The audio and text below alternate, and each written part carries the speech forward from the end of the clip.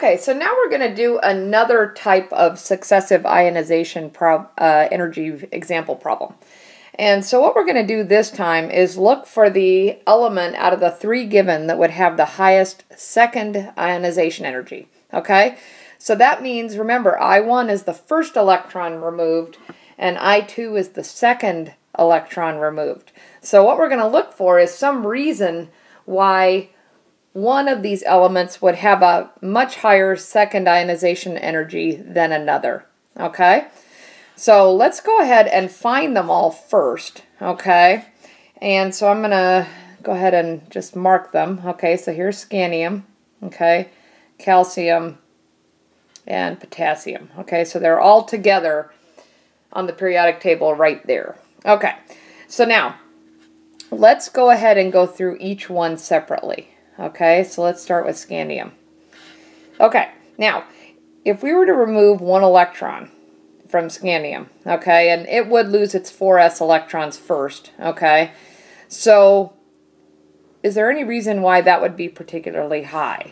Okay, so if we remove one, then we'll still have one in the 4s. Remove two, we'll still have another.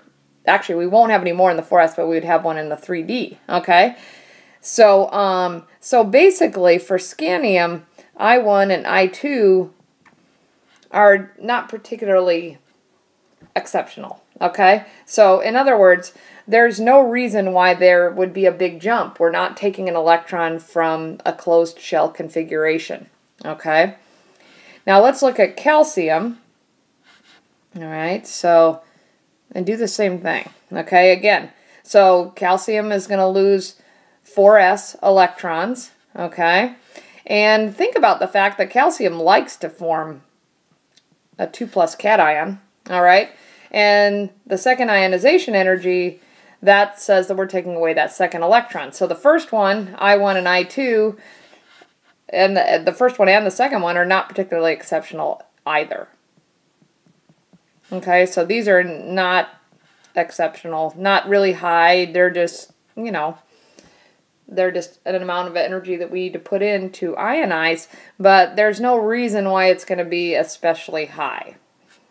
So now, let's look at potassium, because you were probably guessing that this would be the one that would have an exceptionally high second ionization energy, and the big question is why, all right? So let's look at, here's potassium, okay? Now, there's a 4s electron, okay? And with I1, we're going to remove it, okay? All right, so now, what electron configuration does potassium have? All right, so if you go over here, and so when we take away one electron, then potassium has a noble gas configuration, all right? And so again, you know, potassium likes to form a +1 cation, but it does not like to form a +2 cation, all right?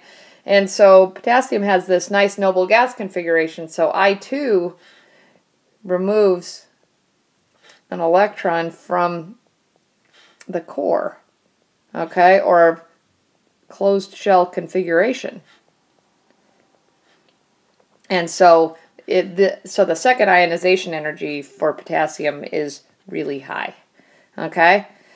So basically, this is the strategy whenever you're looking for, you know, which is the highest, whether it's I2, I3, anything like that. Look for the element where you're taking an electron from the closed shell, from a noble gas configuration.